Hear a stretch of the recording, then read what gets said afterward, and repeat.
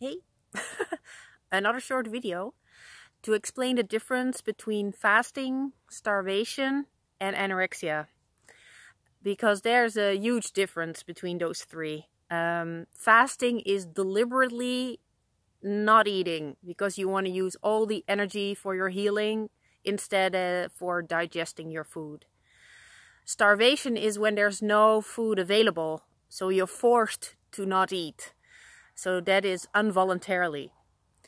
And anorexia actually has nothing to do with food, unlike what a lot of people are thinking, that food is the problem, but it is that you think you have lost the control of something in your life, and the only way of having a sense of control is controlling the intake of food.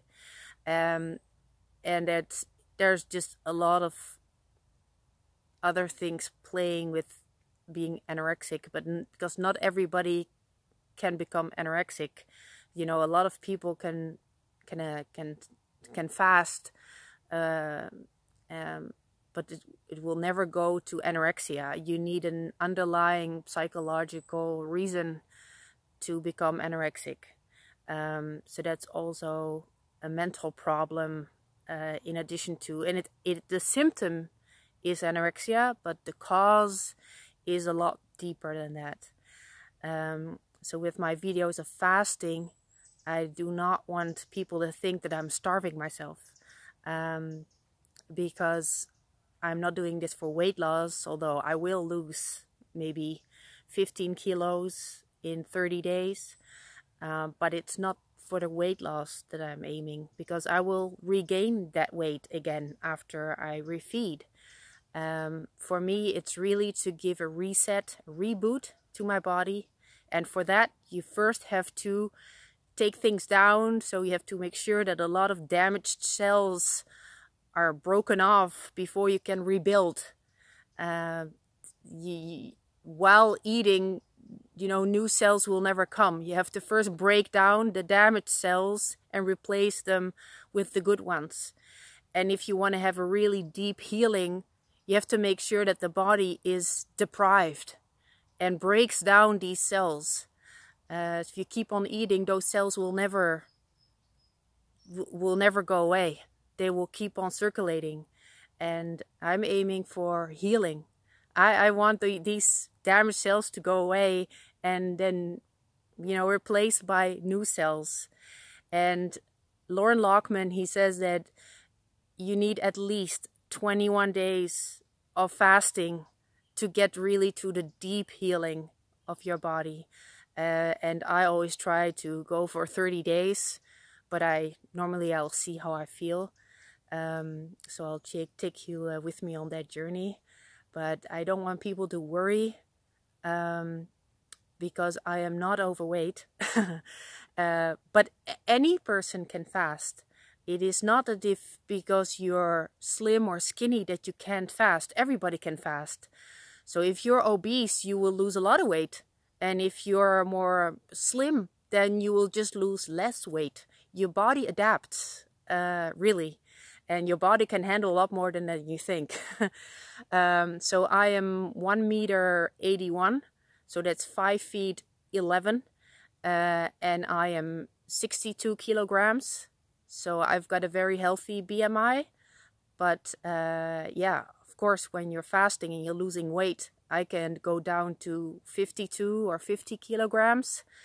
And at that time, yeah, you can see that I'm I'm pretty skinny. But after that, I get actually much more healthier, and that's what I'm aiming for. Of course, I want to get rid of this disease, and I want to do anything, really. If I had to eat dog shit, I would do it if that would give me the healing, So for me, the fasting it's great that there is a solution, because, for years, I thought there was no solution. I was desperate. I actually gave up on myself.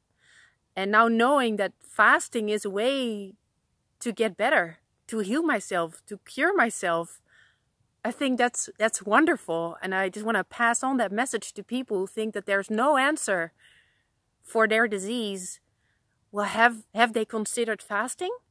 And not just intermittent fasting, because that's what I hear very often, like 18-hour fasted and then eating in a 6-hour window. Yeah, that's fine. But if you want to go into that deep healing, you need to fast for a lot longer. And your body will adapt. It will learn how to fast. It's I've done this before. I've done this many times before. So I am not worried at all. But I can imagine that when you do this for the first time, that you don't know really how to trust yourself. You know, you might be afraid that your blood pressure is going to be too low, or that you're going to be dizzy, or really have to take it easy and build it up. And you have to train your body to be able to fast. And if you've done it a few times, your body's getting cleaner and cleaner, you will feel a lot better. And you want to repeat this. Even when I'm cured, I want to repeat at least a yearly fast, because that will prevent me from getting sick again. It's not just when you're cured, then you think you can go back to the old habits that you had before. You know, I would like to stay on the carnivore diet, you know, forever. Because I know it's working for me. Why would I go back to eating fruits and vegetables if that's gonna make me sick again?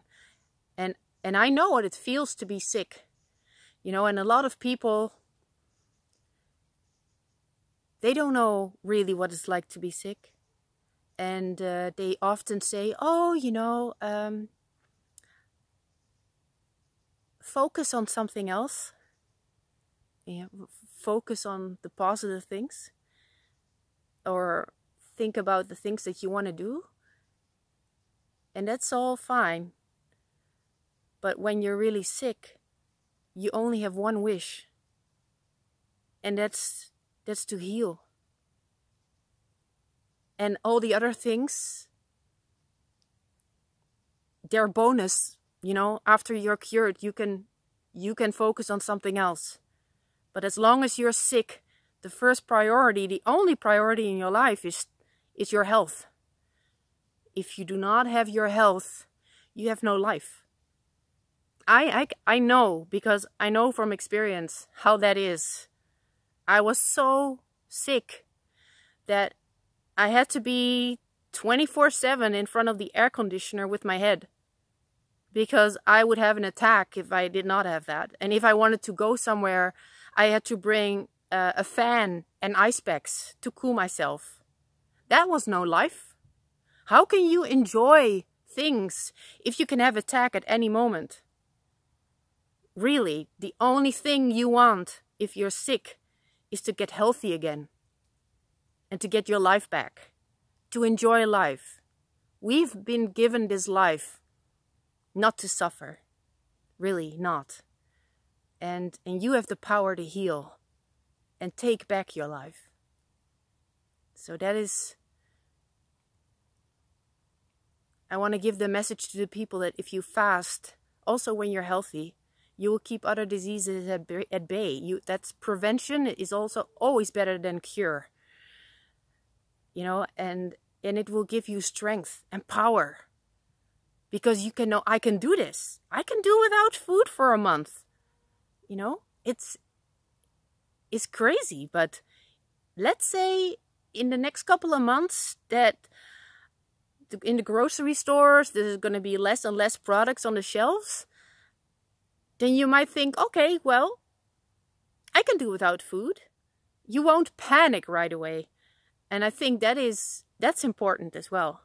You know that if there's a food shortage, you're not going to panic right away. So, and I think another advantage, of course, you know, if there's a lot of inflation and, you know, fasting is free. You don't have to spend any money. You don't have to go anywhere. You know, it's free. It's there for you to try. When you're desperate enough, you're going to try it. And you'll be surprised of what you can do, what you can achieve. And Maybe you'll not be cured after the first fast, but just keep on going, because you will get every time a step closer to complete healing. I promise you, that is the truth. Trust your body. It is self-healing. So this is my message for those who are maybe worried. You know, I will make videos that, like, you know, you will see me lose weight, but you will not see me lose spiritual strength. It will be the opposite. I'll get stronger and stronger. That's my message of today. I wish you a nice evening. Bye-bye.